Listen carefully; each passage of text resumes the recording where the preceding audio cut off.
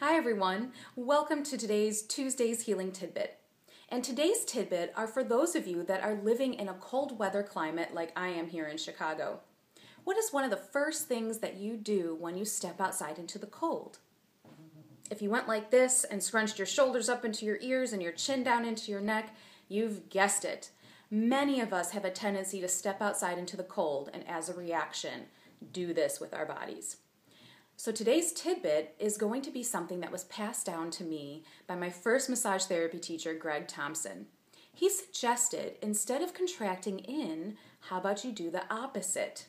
Keep your shoulders relaxed and swing your arms front to back when you're walking outside.